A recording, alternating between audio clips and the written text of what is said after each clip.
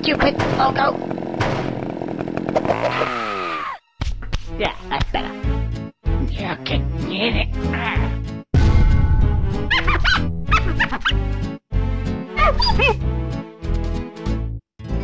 Marvelous.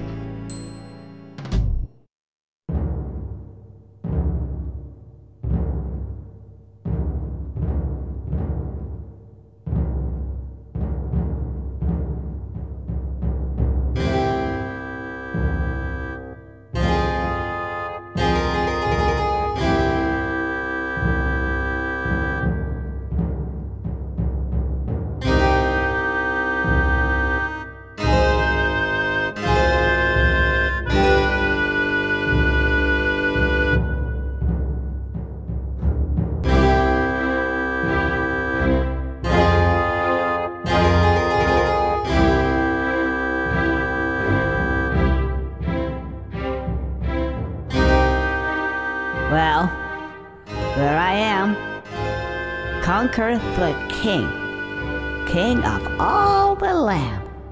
Who'd have thought that? But how did I come to this, I hear you say? And who are those strange fellows that surround my throne?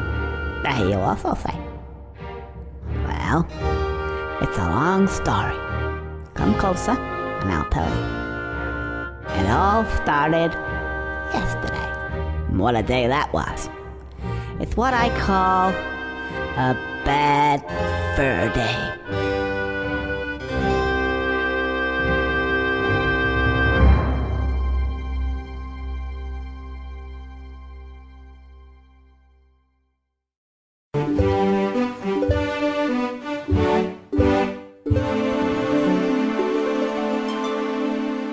Chris Seavor grew up playing video games on the ZX Spectrum and the Commodore 64 with his friends, and became a big fan of role-playing games like The Bard's Tale from Interplay in 1985. After getting a master's degree at Falmouth University in 1994, Chris intended to become a 3D artist working in the film industry. By chance, his friend Dave got an interview for a position at Rare and invited him to come along. Chris had never heard of Rare before, and only knew of the video games produced by the Stamper Brothers back when they were operating under their original name, Ultimate Play the Game. When I was at college, I didn't have any money, so I kind of skipped a whole generation of gaming, so I kind of missed out on the NES era, and a lot of the early PC stuff. And I came back in again on the SNES. I sort of missed a lot of what Rare was. In fact, when I got there, I wasn't even sure who they were, to be honest. And I did ask, Tim was in the interview, and I said to Tim, because I saw all the Attic Attack and all the posters on the walls, and I was going, Christ, no, this isn't Ultimate, is it? And he said, yes, it is. I don't know if he was insulted or anything, but yeah, I was like, oh, okay. A couple of days after the interview, Chris was offered a job at Rare as an artist, where he soon became friends with Martin Hollis over a game of Mortal Kombat during lunch. It wasn't long before Chris learned about the working relationship between the company founders, Tim and Chris Stamper. Tim and Chris were they were tinkering with the NES and stuff. They were one of the first people to ever do it. Chris took one apart and did something with it, rebuilt it, and I think Nintendo were really impressed with all that. At the time, Chris and Tim, they were young people as well. They were they were in their early 20s. They were the young guys getting on with their stuff and coming up with new stuff. And Chris was a real whiz with the hardware. I mean, that's how that dynamic worked. It was Tim who was the big creative driving force for the graphics and for the games, and Chris was the technical guy, the business type who would make sure that everything was on the level. And Tim was there going, right, let's get this done and stuff. We're going to do this and this and this, and they made a good team, definitely. They just had loads and loads of ideas, and they developed them, and they stopped them and developed this and stopped that. They weren't short of ideas. Rare had recently been hired by Nintendo as a third-party developer and given an unlimited budget to produce as many games as they wanted. At the time, there were less than 30 people working at the company, but that didn't stop them from developing multiple games at once. It was Donkey Kong and Killer Instinct, and there was the baseball game as well, I think, was going on at the time. So there was 3 teams. There was the main team, which was Donkey Kong, because I think they were about halfway through that. And Killer Instinct had just started, and that's why they were hiring people. Nintendo said, oh, here's a load of money, go and hire some people and make these games. So I was one of the ones they hired. Despite each game having a relatively small team size, working at Rare was very different from most video game companies, as the Stamper Brothers had chosen to place each team away from each other into separate barn houses. This decision had a lot to do with the geographical location of the company. Well, wherever it was an old farmhouse. So it was literally, it was top of a hill, it was in the middle of nowhere, just fields and cow shit, that's it. And a tiny little village called Twycross. It's got a pub, doesn't have a shop, and there's nothing there. And there's this premier game developer like slapped in the middle of it. It's very strange. But the barns from the old farmhouse, they were converted into studios. And that's where the barns came from. Within the first month of working at Rare, Chris Seavor was assigned to the Killer Instinct series, where he worked as a background designer. Kev was the character guy. I was brought in to do graphics, as it turned out to do backgrounds, and I did some effects as well. So it was very distinct. It was very sort of, you're doing this and you're doing this. And I did the logo as well, which I was quite pleased about. Mark was the main programmer. Mark Bettridge has been there for years. He was doing the gameplay and the engine. Chris Tilson was the design, so he was the Street Fighter guy, the fighting game guy who knew all about that. Simon, motion capture. He got in the suit and did all the acting. I guess quite a lot of the moves and stuff came from his performance, so I guess that's pretty important. And then the audio was Robin Beanland and Graham Norgate, who both came in, whose first job that was as well. And so we were all kind of together. They started not long after me, so we all became quite good friends just because we were all the new guys. It was called Brute Force. It was somewhat different to what it became when I first joined. It was like a traditional fighter, so it was just gangsters on the street and boxer, I guess. I guess TJ Combo was about the only thing that was really carried over from the original sort of idea. The idea of fantasy characters wasn't there. It was very straight. Because it was trying to ape Street Fighter, I guess, because that was seen as the main competition. But we all wanted to pull it in a different direction.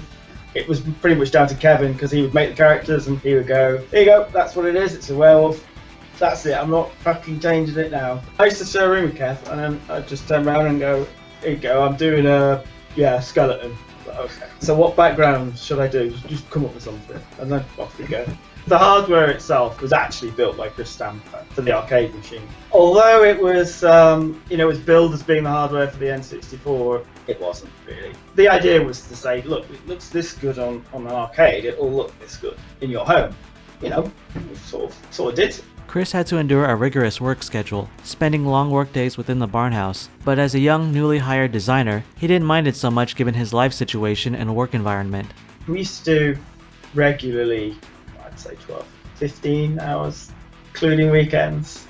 Honestly, it was full on. Ask anyone. That's no exaggeration. We used to do a lot of hours. But it wasn't a problem because it wasn't your normal job, if you know what I mean. It was like an extended family, I guess. It was a different atmosphere. So being in work, because I was on my own. I was single. I was just out of college. I was sharing a flat with someone. So being in work was actually more comfortable. And all my friends were in work as well anyway. And it was quite a relaxed atmosphere. There was times when you got quite tired, and particularly at Crunch. So you were doing overtime, but you were also under a lot of pressure at shows and stuff. But from a graphics point of view, we tended to get our stuff done before everyone else. I imagine the software was a lot worse in terms of deadlines and stuff, because they were right up to the very last second of production. The transition between the first Killer Instinct and its sequel was a big leap in terms of technology being utilized, which allowed Killer Instinct 2 to be completed in only about 8 months. The problem with Killer Instinct 1 was rendering, so those backgrounds were actually, it's a sequence of frames, so it's like, I think it was 120 frames, and renderers today are pretty good, pretty quick. But back 20 years ago now, we had, rendering a frame with that much stuff on it, which today isn't that much stuff, but back then it was. You were looking at 4 or 5 hours per frame. Then we had this one machine, we got it from Silicon Graphics, it was enormous, and it had its own cooling system and all kinds of stuff, like its own fridge. It was horrendous, the noise it made. And we were all fighting for that, so Tim was fighting for it with Donkey Kong, and Tim usually won. So I used to have to sneak in the middle of the night to get my renders done. Whereas in the second one, we had much better machines under our desks, so it just meant we could do stuff a lot quicker, and it was a lot more reliable. Technology had moved on, so what I had under my desk, we had things called Onyxes then, which was kind of the same as the big one, but they were still pretty big. I mean, it was like, I don't know, half a metre square, like a cube. They were 150 grand each. We could have those in our room, so I think we had about 5 or 6 of those. So it meant we weren't fighting as much. So we could just put more stuff in and we could get it out a lot quicker, which meant, from my point of view, it was great because I could change stuff easy. Sometimes with stuff, you'd render it out and you'd go, it'd take like 3 or 4 days to get the sequence. You'd notice there's mistakes, so you just go, oh, fuck it. I can't be asked. But with the Onyx, you go, oh, remember that, do it again. You get more stuff in as well, and it would just look nicer. Plus, I was a lot more experienced as well, and I had a better library of shaders that I built up, and nicking stuff from Kev as well. And it was good. Being one of the more dedicated developers for Nintendo, Rare would receive feedback from Nintendo's developers in America and Japan, though Chris and his team didn't receive nearly as much as those working on the Donkey Kong Country series. From my point of view, I didn't really see much contact with Nintendo. It was more Nintendo were interested in Donkey Kong. That was their precious baby in that. Because I wasn't on that team, so I don't really know. And Rare was it was very secretive, even within itself. You know, we weren't allowed in the Donkey Kong barn and stuff like that. Yeah, we couldn't go in there. Our keys wouldn't let us in. The few occasions I met people from Nintendo, they were exactly what you'd expect. They were very intense and focused. The language barrier, I suppose, didn't help, but I mean, Miyamoto came over a couple of times, and I did actually demo something to him once, and it was kind of like, he was very interested in everything we were doing. I mean, he was definitely like, what's this? What's it going to be? How is this going to work? Is this Donkey Kong or not? You know, and I know he was involved a fair bit with Donkey Kong and what it was, you know, as a general thing. As Nintendo was funding many of their games, they were still constantly surprised by the graphical achievements Rare was capable of putting out on their consoles. It was so new, and it was so stark. I mean, you look at Donkey Kong Country on the SNES, it was like 2 or 3 steps above everything else that was out there on the SNES, what you'd come to expect. And I think, even though it was their game, I think they were still like, oh my god, I didn't know we could do this. They had trouble with that level of graphics. I mean, you could see it with a lot of the stuff that they was doing. It was quite simplistic, and Rare had this particular style, which was this thing they called ACM. Let me ask you this, I heard downstairs something about ACM Yeah, technology. that's advanced computer modeling. Just a silly acronym, it didn't mean anything. It was purely down to art direction and people modelling stuff. And I don't think they could do it, I think was the problem. Because they were definitely used to come over and ask, Rare, you know, how do you do that? How do you do that? How do you do that? What's this? What's this? And they were always involved in that sort of probing us. They used to come over, when we first started on the N64, doing the 3D stuff for the first time, there used to be guys taking notes, asking questions, going, what's this, how do you do this texture here, and sort of thing. And they were definitely wanting to know how Rare did it.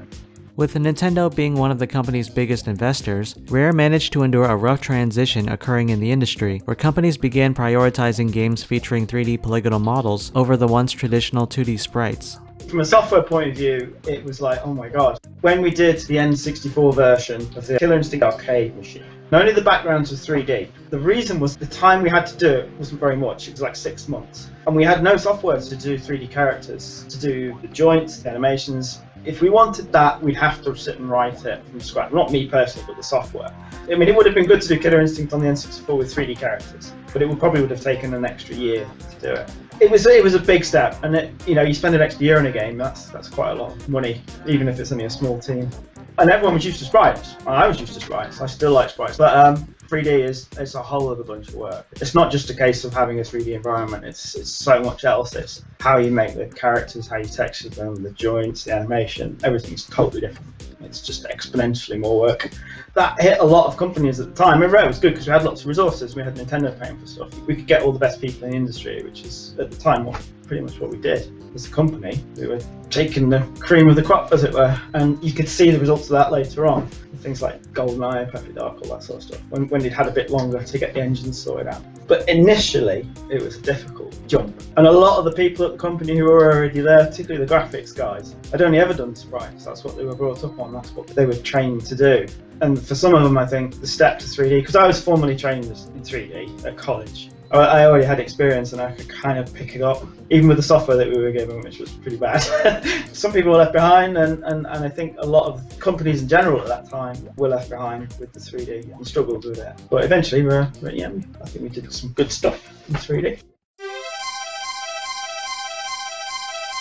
When Super Mario 64 was released in 1996, it established many of the foundations for three-dimensional platformers, and companies like Rare used it as a roadmap for how to design many of their future games.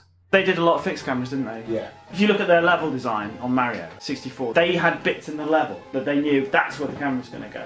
Yes. And it was like, and it was so precise what they did. And anyone played it, unless, because we were looking at it, we were playing it and looking at it, trying to deconstruct the whole thing, weren't we? We were trying to solve how they did stuff. by playing the game, whereas most people who play games don't tend to do that, do they? Only game designers and programmers will look at a game and go, how the fucking hell have they done that? Oh, I see why that's there. Oh, I get you. Structure and stuff like that. When Rare released Diddy Kong Racing in 1997, it was designed as a starting point for new potential leading characters like Banjo the Bear and Conker the Squirrel. It's no coincidence that Banjo and Conker were similar games. Mario 64 came out, that was it. It was like, okay, well, stop what you're doing. We're doing this now.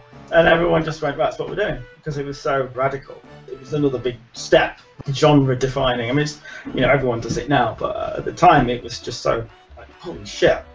And it's still a really good, I mean, even today it's an amazing game. The control is still really solid. Very few games now have a 3D character that runs around that's as good as that first Mario game. Nintendo certainly know how to do movement, that's for sure. While Chris Seavor was busy working on the N64 version of Killer Instinct 2, two different new projects had already begun. One was headed by Greg Mayles and called Project Dream, while the other was a 3D platformer which would eventually star Conker. Allegedly, Conker wasn't called Conker, it was just generic 3D platform adventure in the mould of Mario, I guess you could call it, was sort of being designed in the background. The idea being that when we were finished with the N64 version, everything would be ready to go with this new platform game, and we, 2 years of graphics or a year and a half, and we'd have that out, and then we'd get on with another game. But it's a bit of a rocky transition. Lots of different reasons, not least Banjo coming along. And you have to understand the sort of politics at the company. Over the years, working in an environment where a game's development team was always kept separated from one another resulted in a growing animosity between teams, because they usually never shared design techniques or insight with other barn houses, and thus were seen as rivals. So we were in one barn, Donkey Kong was in another barn, and then there was the main farmhouse where another team was, and Game Boy. We didn't fucking like each other, did we? There was lots of friendly competition.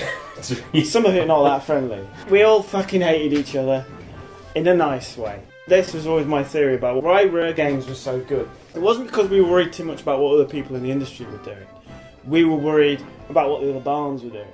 Yeah. So if we looked over at what Greg's lot were doing, and they were doing something really good, like when we first saw Banjo, the graphics, it was like, oh fuck, that looks really good, bastards. That's how we react. We didn't feel good for them. We just went, you fucking bastards. How did we do that? we need to do that. So then we upped our game. This was back in the day when you used to write your own so all the physics engine. You wrote your own hits. There was nothing on the internet about hits. Yeah, in fact, there was no internet. We had one internet machine at Rare, and you had to book time on it, and nobody bothered to go. There was no internet, no information particularly on the internet if you asked for it. God, can you imagine trying to get reference? If I didn't have the internet now, I'd be fucked for reference. That was pretty much it. There were it was a pile of books, wasn't it? Yeah, you had books. Yeah, books, and there weren't that many books. We just had to make it all up. So all the hits were derived from first principles. You reference books. That's why I reckon that's why most games had jungle levels, because that's the most books we had. We had the Jungle Book, and that was quite literally it. What level shall we do? We had a snow book, jungle, and we had a desert book. We had a desert book, a jungle book, a snow book, and a snow book, and that's it. To serve as a precursor to a planned console game starring Conker, Rare released Conker's Pocket Tales for the Game Boy Color in 1999. It was the first game to feature the squirrel following his introduction in Diddy Kong Racing, and had him collecting birthday presents and rescuing his girlfriend Barry. At the end of the day, there was nothing remarkable about this game other than it was being developed alongside the console version of Conker. This game was first showed off to the public at E3 in 1997. Back then, it was being designed for a family audience, similar to Super Mario 64, and went under the name Conker's Quest. While this game was still in development, Greg Mayles and the team working on Project Dream were told by Tim Stamper to visit the Conker studio and see their progress. It wasn't long after this visit that Project Dream would be cancelled, and the team transitioned to work on what would become Banjo-Kazooie, which looked and played very similar to Conker. When Banjo-Kazooie started looking better than what the Conker team was working on, Nintendo decided to promote it as the next big original game from Rare. I think it was an official announcement by Nintendo. It was like I think it was a press release, coming soon, new IP, and there was this silhouette, and we saw the silhouette and went, that's Banjo, isn't it? That's not us. There was no mention of us, and I was like, oh. By the time Banjo-Kazooie released in 1998, Conker's Quest had transitioned into what was known as 12 Tales Conker 64. The game would take place in a variety of settings with different hats corresponding to each new environment.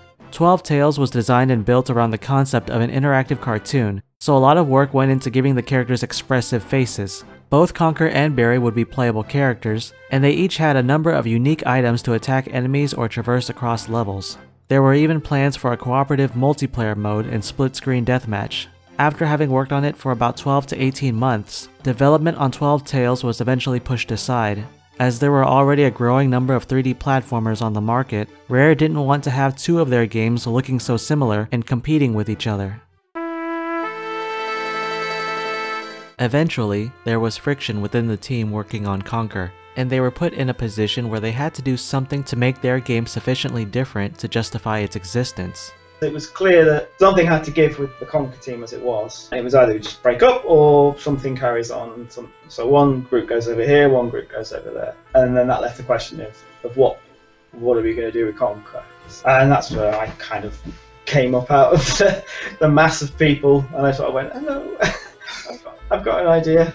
Well, the idea was to try and pull it into some kind of completely new direction and do something completely new with it. Chris rose up from the Conker team and proposed his own vision for what he wanted the game to become. For every gameplay sequence, he wanted there to be an emphasis on the narrative, which he saw as a way to get more personality out of the characters involved, with the potential for a punchline. Chris wanted to go for the comedy element, but with more of an edge in terms of violence. He supposedly took inspiration from adult-oriented cartoons like South Park and the dark comedy Meet the Feebles by Peter Jackson. Chris wanted to use the name Bad Fur Day in the title, a name he originally suggested during the development of 12 Tales but got rejected. From the name came the premise for the game, as players would be given a sort of glimpse into a day in the life of Conker. Some may have called me opportunist, but I thought I've got an idea here. Chris would co-write the game's script with Robin Beanland, but as confident as he was with his proposal, he had to first get the approval of Chris Stamper before going ahead with it. I went to see Chris and said, what do you reckon? And he went, that's a great idea. Off you go. And he sort of, as they do, he went, go on, show me, prove it to me, don't just tell me. And I went, oh, okay, right. And then Tim and Greg got involved as well initially, and they were kind of quite interested in what we were talking about. The Conker project had found a new direction to call its own, and the team put in the extra work to make sure their game would be more advanced than anything seen so far on the Nintendo 64. We got the engine and we rejigged it. We did a little bit of work on the graphics to kind of change the visual style slightly. And we added speech, which it didn't have, and that was the thing that kind of lifted it. Banjo didn't have speech. Grant Kirkhope, he was, he probably won't forgive me for this, but he at the time just said, you can't do speech. It's too much like hard work. And that was a red rag to a bull for us, because we just went, fuck you know, we're going to do speech then. Just to prove Grant wrong. And welcome to Game Grumps. Grant Kirkhope's our very first guest, and as we would do so, we were playing his very first game that he composed. I love this game. What do you have to say about it, Grant? Is this some kind of fucking joke? I didn't do this game. This has nothing to do with me. You dragged me all the way over here from Agora Hills to watch you do this? You fucking wankers. I'm going. Fuck you. Shit! When it came time to decide who would provide the voice of Conker, Chris Seavor, having already been familiar with the character and being in the room at the same time, offered to provide the voice himself. It was just convenient. Yeah, I mean, I knew what the character was. It made sense for me to do. Well, we did a few tests, you see. I was there for, oh, what about this, And this was with Robin. And it just kind of clicked and we went, yeah, that sounds right, that. And he did a little bit of tweaking on it with the pitch and stuff and some effects. And eventually he didn't need to do that because I would imitate what it sounded like in the game. So I was putting the pitch on it myself, so in the end he didn't have to tweak it. I have a modest amount of acting skill, it would seem. Chris provided a majority of the voice work in the game, with animator Louise O'Connor providing voices for the female characters. It was so much work, it was such a ton of work, and it was sort of done in the spare time. It would be like the end of the day, and I'd be going, okay Robin, I've got the next batch to do, let's just get it out of the way. Because it was such a chore, I found it such a chore. And I always used to lose my voice for a few hours afterwards, particularly with some of the more, the louder characters. During development, Rare presented a sample of the game to Nintendo of America's founder Minoru Arakawa and Howard Lincoln to demonstrate its new direction. This sample featured a scene where Conker urinates onto a group of flaming imps. Arakawa found the scene to be hilarious, but Lincoln didn't find it funny at all. Once the team was able to get the game up and running, they had to show it to Tim Stamper before full development could start. Tim's got a wicked sense of humour, to say the least, and he saw it and he thought it was very funny. And I think that was it. That was the clincher. I mean, if Tim didn't like it, that would have been it. It doesn't matter what Nintendo said or whoever said, even Chris, it would have been no. But Tim liked it. He saw potential, and he said, "Okay, let's do more of that." I was quite relieved because if I wasn't doing that, I'd be back to doing just support stuff for some other game. Because I don't think the Conker team wouldn't have survived that. I mean, it wasn't even the Conker team; it was a team in a barn. At the time, Chris believed the management didn't have high expectations for what kind of game his team could produce, which only drove them harder to prove them wrong. On Conker, there wasn't much interference, but there was always the possibility of it, always in the back of the mind. My experience of development is, for the first sort of 3 or 4 months or a year, if you give them that long, there's a certain apprehension there. You're kind of doing stuff and you kind of go in any second now, somebody's going to go, fuck off. But then you always get to a point with any development where you go, oh, this is going to happen now. With new IPs, you're always on the back foot, I think, and you're always a bit worried. But we got it to a point within a few months where I kind of went, I think we're alright with this, guys. I think we just need to finish this. The game started with about a dozen people on the team, and by the end, people from the Banjo team were being added to work on graphics, doubling the team size. Due in part to supporting an extensive vocal track, the game would become one of the few titles on the Nintendo 64 to be produced on a 64MB cartridge. We didn't need that little thing, did we? The memory card. Yeah, memory. No. Yeah. So it didn't use a memory expansion. No, they didn't. Because you would have to go through testing twice. Yeah. Donkey Kong 64, they did use it, didn't they? Which means that we It had to use it. Which In means fact, that we did a much better job of optimizing the game. Development on Conker's Bad Fur Day lasted about 12 to 18 months, and the game was finally released in March 2001.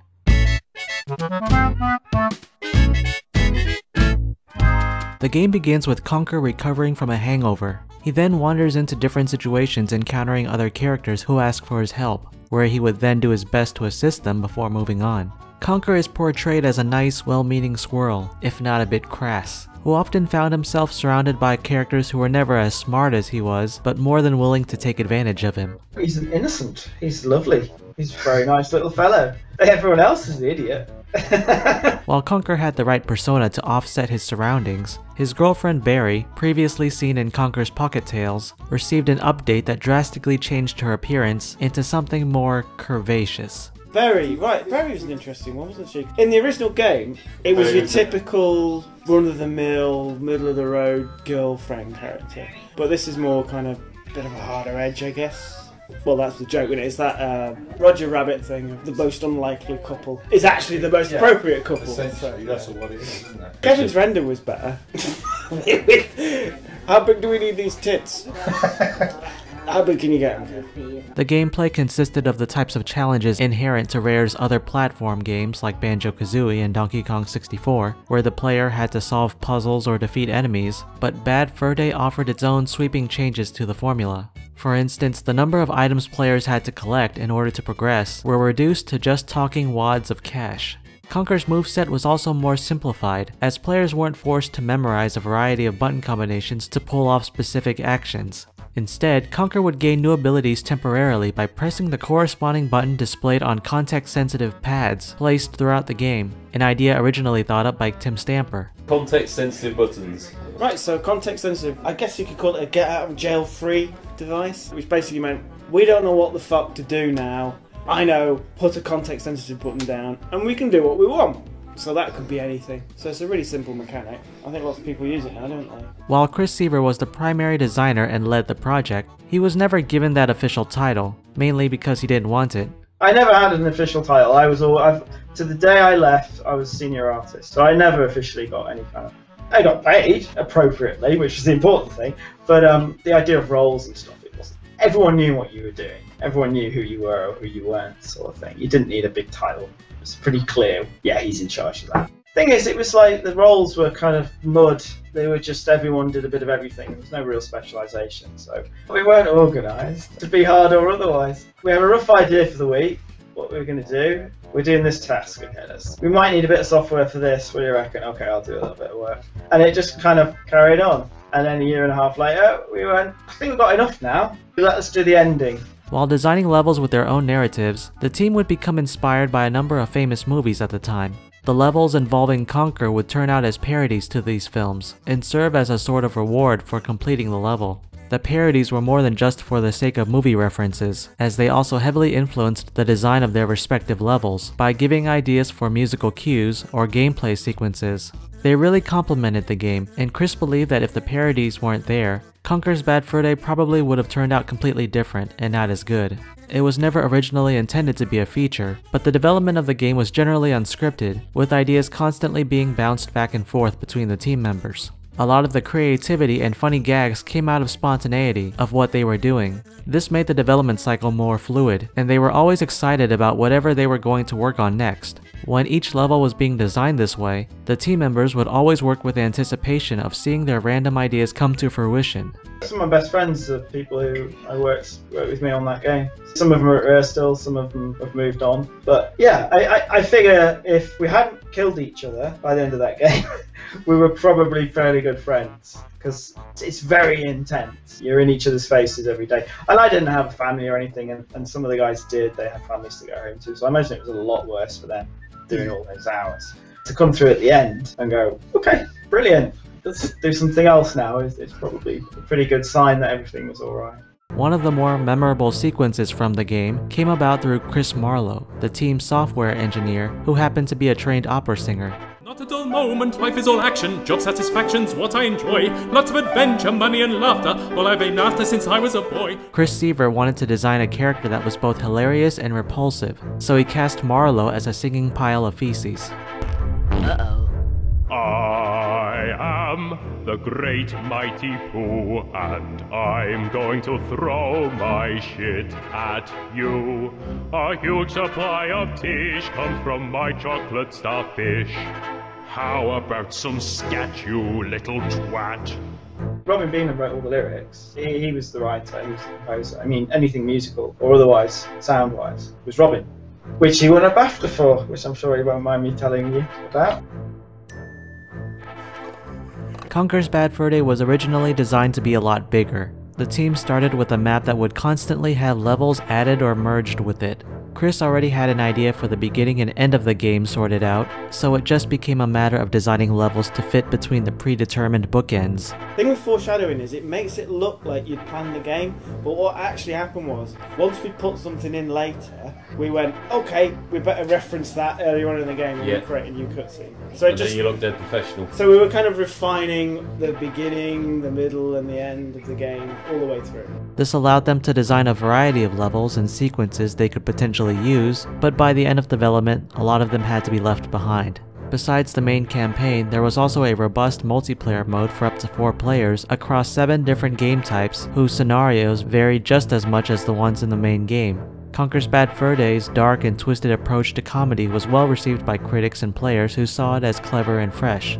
From a graphical standpoint, the game was considered a technical marvel on the Nintendo 64, featuring effects uncommon on the console, like dynamic shadows, detailed facial animations with lip syncing, and large areas with long draw distances. I think we were right on the edge of what we could do with the N64 because it was our last game on that system. We were right at the end of the N64, so it did make a big difference to the visuals. The game was also seen as an improvement over Rare's more recent platformers that many felt had become too bloated with extraneous collectibles. It still had its share of criticisms, however, like how the game's main campaign was very linear in nature, shortening its overall length, and the few occasions where the camera would work against the player during platforming sequences that were more punishing than usual. Perhaps the biggest dilemma both the developers and critics had with the game was whether or not there was even a viable audience for it. It wasn't so much that Conker's Bad Fur Day was a game that reveled in its vulgarity, but it was on a console where few of those games thrived, let alone existed, unless they had to for legal reasons. Chris never wanted to tone down the content in Conker's Bad Fur Day,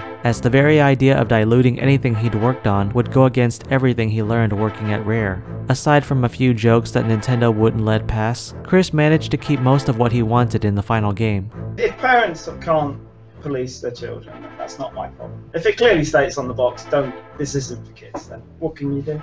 I knew kids would be playing it. They play games. That's what they do. And any game that a kid's told you can't play this, what goes to the top of the Christmas list? So I figured that that's what would happen, but it wasn't a concern.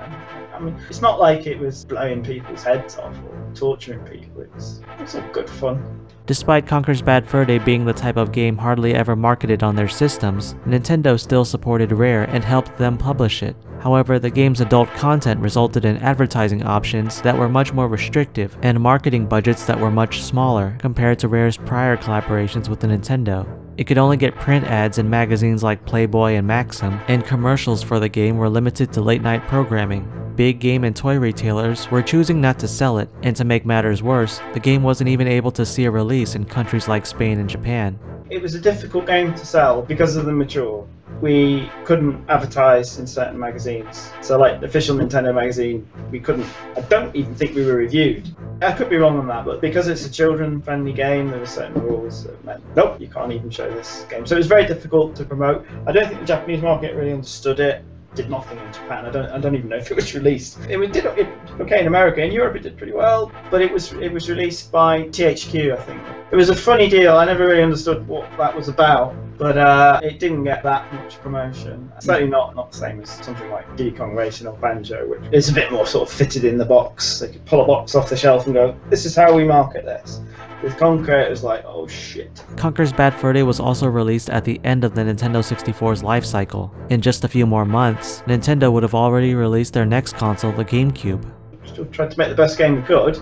Maybe the sort of let's say controversy around its content and its themes maybe eclipsed or shielded people away from the fact that actually it was a decent game, and had that avatar been a different character, like had it been a more recognizable Nintendo character in a very similar world doing similar things but with a different context, I think it would have sold and done a lot more because people would have looked at it for what it was, which was a good game. Conker's Bad Fur Day was widely regarded as a financial disappointment, but as time went by and more people got their hands on it, word of mouth continued to spread about just how great of a game it was. Players became captivated by its sharp writing, raunchy humor, and numerous parodies. While games like Mario and Banjo had more mass appeal, those who were knowledgeable about Conker's Bad Fur Day saw playing it as a rite of passage, and the game soon grew a cult following.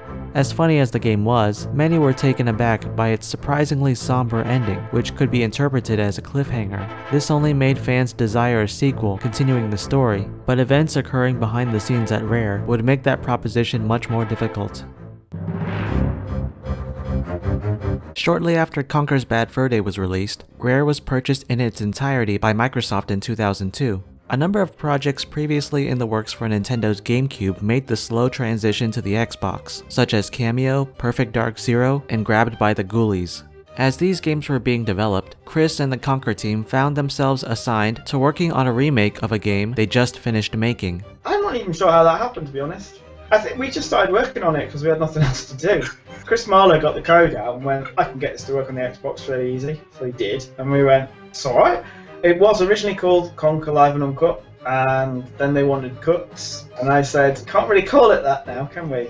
And they were quite indignant, and then they eventually agreed, oh yeah, I guess you're right. The name would be changed to Conker Live and Reloaded, and there were changes planned that became more substantial over time, such as the general control scheme. We used the Halo type control for any weapons in Live and Reloaded, which was infinitely better. Yeah, well, I thought that was the one thing in Live and Reloaded I really liked, was the way we did the over their shoulder sort of look, which that sort of third person thing. The game would also feature a new team-based multiplayer mode, which came about from Chris being an avid fan of multiplayer shooters on the PC at the time. Yeah, it was multiplayer.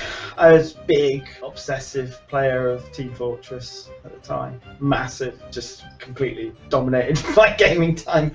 So I'm going to make my own Team Fortress. I'm going to make what I think Team Fortress could be on a console. And that's really what it was. It was just me being selfish. So that's what the multiplayer was in Live and Reloaded. It was my take on your straightforward character, role-driven multiplayer shoot 'em up. It was a funny one because no one was really paying much attention to us as a team. We were sort of in the corner somewhere doing our thing. So we were kind of left to our own devices, and we just did this. And we did this multiplayer, and for some reason Tim got to play it with everyone in all the barns. And again, it was one of those Tim moments where he plays it, and you know, shit, he's either going to like it and we're all right, or he's not and we're dead. And he really liked it, and I was very surprised. And he said, right, well, just do more of that. And it was the same thing again, and we went, all right, yeah, okay, we'll do that. And in the meantime, there was another part of the team who were getting the original Conker and just converting it. And the idea was just to do a straight conversion and just sort of upscale the graphics a bit. But what it actually ended up being was, because I wouldn't have been happy with that, we completely redid it. We got a whole art department in, redid it. The multiplayer changed considerably. It became this whole... It was like a game in itself almost. It was a big job. So it was sort of like two teams on the same team. Multiplayer doing the multiplayer game, and then there was the conversion of the original game with the new stuff that was going in. While the team put in the effort to make Conker Live and Reloaded look like a brand new game from the ground up, it's mostly become remembered by players for being more censored compared to the N64 original, and having a multiplayer mode that wasn't as compelling either. Conker Live and Reloaded failed to resonate with a sizable audience, perhaps in part because, like its N64 counterpart, it was released at the end of the console's life cycle as Microsoft would be releasing the Xbox 360 in just a few more months. Before working on Live and Reloaded, Chris had originally intended to design a game that would serve as a sequel to Conker's Bad Fur Day. It was called Other Bad Day, and the premise was Conker is no longer king. He spent all the money on beer, hookers, and something else, probably property or fast cars. And he's been rumbled and thrown into a dungeon. And the opening scene is him in a dungeon with a ball and chain, and that was the gameplay. I've got a ball and chain. How do we do gameplay with a ball and chain? So that was going to be the first mechanic. And it just took it from there, and he was in a big tower, and all the gargoyles were there, and we just introduced the old characters and some new ones. And it was just going to develop from that. Conker's now sentenced to death, he's a fugitive. And it was the same format. Lots of characters, lots of silly little situations, and in the end he would eventually become Emperor of the Known Universe, was the last thing. So going from being a reluctant king, he would end up being the reluctant Emperor of the Known Universe. And I got some of the levels worked out, but essentially that was all that was done. I knew where it would start, I knew where it would end, and I knew some of the parodies that we were going to do. It would have to be that, though. You couldn't do it any other way. You'd have to be the everyman again, because that's what he was in the original. I always knew right from the start he was going to end up as king, and it was going to take place in a day. Starts off in the morning, goes through the day, ends up at night, and he's king. Right from the moment I started design, I knew this is the arc, and that was really important. And it kind of defined a lot of the structure. And I did that in the second one. I did exactly the same thing. Where does it start? Where does it end? Right, let's just fill in the gaps now. It was always bookended, rather than kind of keep going and wondering, oh, what the fuck, I don't know where we're going. Midway through development, Microsoft came along and wanted them to shift it over to the Xbox 360, as the original Xbox was nearing the end of its life cycle. Not wanting to spend at least another 2 years working on what they had, Chris decided to transition development onto the remake instead. Even though it probably would have faced more resistance coming to fruition, Chris still regrets passing on the opportunity when he had the chance at it. Had I did it now, obviously the parodies would change because there's new movies out and new things to parody. Which is interesting because parodying, that was a problem actually now. I don't even know if we could make Conker now because we get our asses sued by everyone for ripping off people's films. It's a bit of a funny legal area that is. I think Microsoft would have gone, you know what guys? Can't do this. A lot of the artwork done for the game would move over onto another game called Conker Getting Medieval. For his next project, Chris wanted to focus on designing an online multiplayer shooter once again. Despite having Conker's name in the title, the main character was planned to be the Grim Reaper from Bad Fur Day, and this game would focus on the world of Conker rather than the squirrel himself. Unfortunately, the project never came together, and Chris felt he couldn't face spending another 3 years working on a game starring Conker. There has been nothing publicly shown of this game beyond early concept art released by the designers.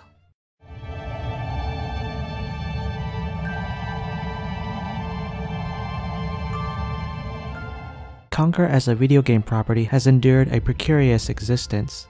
A game with a development history as troubled as Bad Fur Day's still seems unlikely to ever happen again. It was faced with the risk of cancellation, but the management at Rare believed in its team enough to let Chris Seavor design the game how he wanted.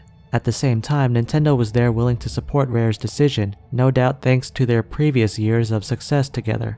Conker's Bad Fur Day failed to live up to the company's past success because it was sold on its shock value, but the final product was of such high quality that it's since become regarded as one of Rare's essential gameplay experiences.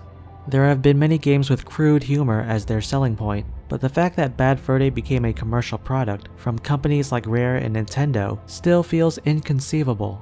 It's been celebrated and defended by fans who grew up with the game, but to those who want to see Conker on more adventures, the chances become more unlikely with each passing day. Conker may have thrived through word of mouth, but he was never a breakout success for Rare, Nintendo, or Microsoft. Conker has made appearances in other games since Live and Reloaded, though the efforts from other developers have only come off as paltry experimentations instead of the worthy successor fans would have wanted. For some, the only proper continuation of Conker's adventures would have to come from Chris Seavor, but while Chris has offered to provide his signature voice on these other projects, he believes he couldn't pull off a faithful sequel either. He believes no company would give him the budget needed because it never had the audience large enough to make it worthwhile. At the same time, if a game like Conker's Bad Fur Day was made now with the same team, Chris feels it probably wouldn't be the game people want because the team who made it have changed, and so have their tastes. Chris still finds Bad Fur Day to be funny, though he'd probably change some things about it now. It's an unfortunate reality many fans of Conker have come to terms with. As time goes by, Conker's final words to the players at the end of Bad Fur Day have become all the more appropriate, while ever more bittersweet. So, there I am, king of all the land. And who'd have thought that? But you know, I don't really think I want it. I just want to go home with Barry. And, it's not gonna happen. It's true what they say. The grass is always greener. And you don't really know what it is you have until it's gone. Gone. Gone.